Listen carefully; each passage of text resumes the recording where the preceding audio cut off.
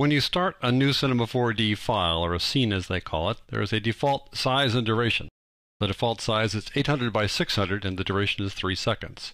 Now these days most folks don't work in 800 by 600, which is 4 by 3 standard definition. They typically work in HD. So I suggest you create a new default startup file that uses an HD format.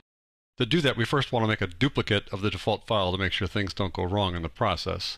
So on a Mac, to find that, you go to Applications and then go to Adobe After Effects CC.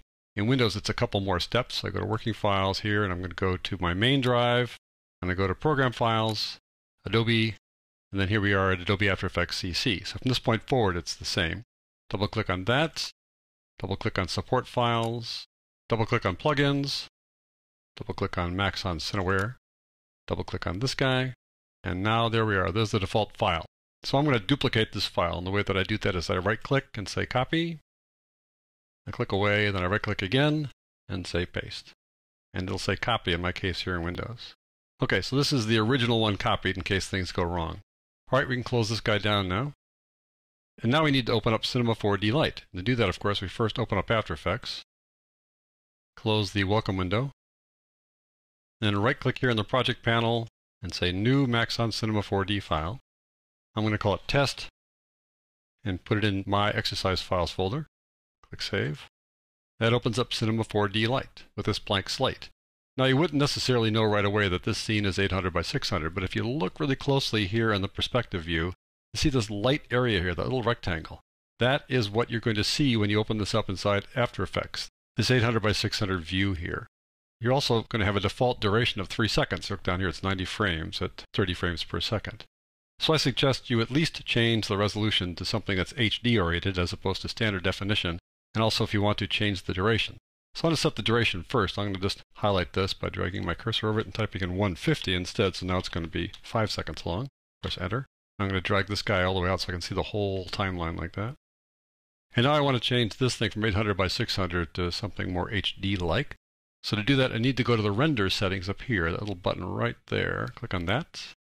Now when you open up the render settings, you might not see output as the default view, but you want to click on output so you see all this stuff here. And notice your width and height are 800 by 600, just what you'd expect. Let's change that, shall we?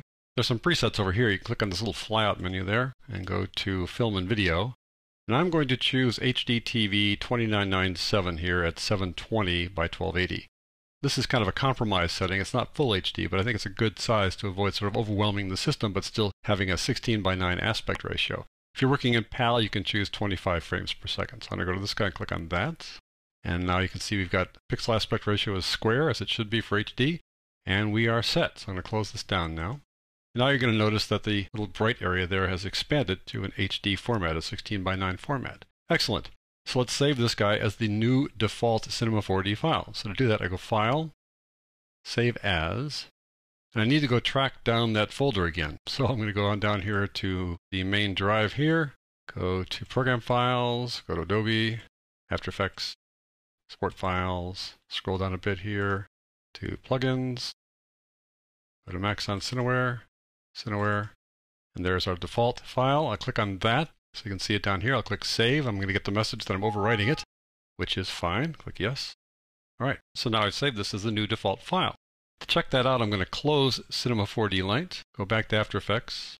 I'm going to right-click here in this empty space, say New Maxon Cinema 4D file. I'm going to call it Test again. I'll replace the other one. And we'll click Save, if you don't mind replacing it.